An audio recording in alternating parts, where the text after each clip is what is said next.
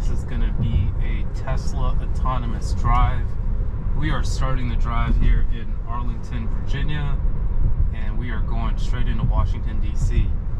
So buckle up. Here we are about to take the exit and get onto the bridge. And we've got FSD in control. Hopefully no takeovers here. I have taken this bridge a few times before and it has prevailed every time in the past, so I feel pretty confident, should do good. Alright, so check it out. We are getting on the Teddy Roosevelt Memorial Bridge, which is getting me right over the Potomac River, right into Washington, D.C. We want to take a look how FSD does some of the lane switching here on the bridge, which is coming up right now. And pretty scenic drive here. We've got the Washington Memorial straight ahead. We got the Kennedy Center to our left. Lincoln Memorial to our right over there. All over the Potomac River. A lot of people out there kayaking, canoeing.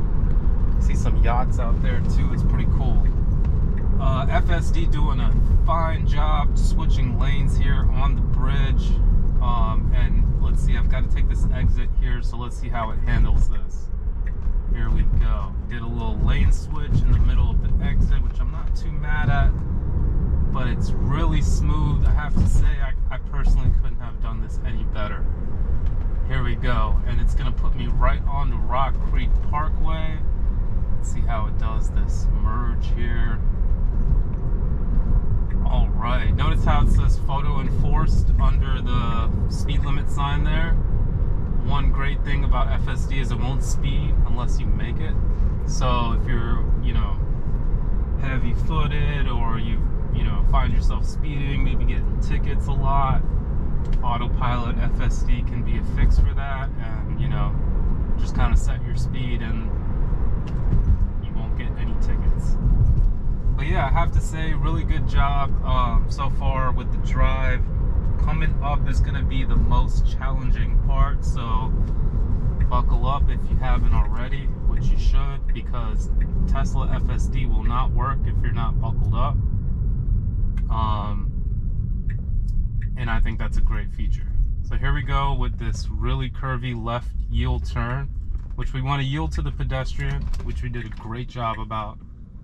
And then continuing as soon as he's safely passed. So we do have to also merge for these cars coming in here, which, wow, FSD did a good job, but the person behind me wasn't too happy about it. I mean, shoot, if you got the computer safely cutting you off, that means you're driving pretty slow. Alright, so looks like we can continue here on this right. Let's go ahead. Had some debris there in the road. FSD actually navigated right around it really well. And I have to say, I mean, for tight areas like I'm on right now, FSD can handle it. Really handling these tight turns perfectly. I have to say, I'm really surprised about that.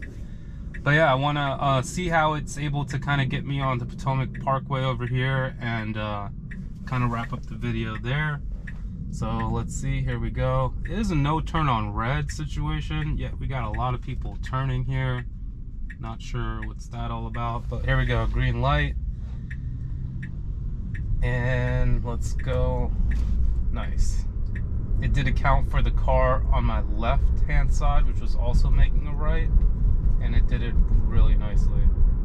Alright, so I gotta say, this is one of my favorite scenic drives back here in DC. Rock Creek Parkway, Potomac Parkway, it's a nice, gorgeous drive. Alright guys, well hopefully you enjoyed that. No takeovers this entire drive. I had FSD handle it. Make sure you hit that like button if you enjoyed the video. Subscribe to the channel, Tesla DMV.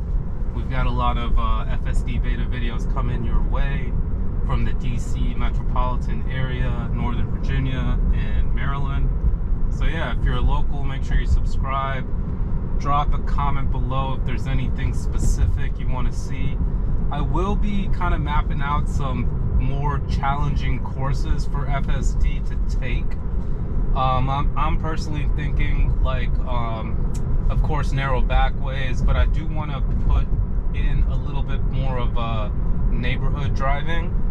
So to show you like everyday real life situations, how it handles itself with people walking. Ooh, we got a nice little alert there. Not sure exactly what that alert was for. Wow, I almost took over there. As you can see, FSD did a little bit of a sharp turn, but no need for a takeover there. But yeah, as you can see, I'm going to be putting it through some more challenges. It definitely took a pretty tight turn back there, but still handled it pretty well. I'm not sure what that alert was about. Maybe it was alerting me about the tight turn coming up. So here we go with another tight turn. And I have to say, yeah, FSD doing a good job on these narrow roads, but I would like to see how it handles itself more on neighborhood roads with stop signs, cars parked on both sides kind of stuff. So make sure you subscribe. I'll be bringing you more videos like that. All right, guys, thanks again for watching. Hope everyone has a great rest of your day.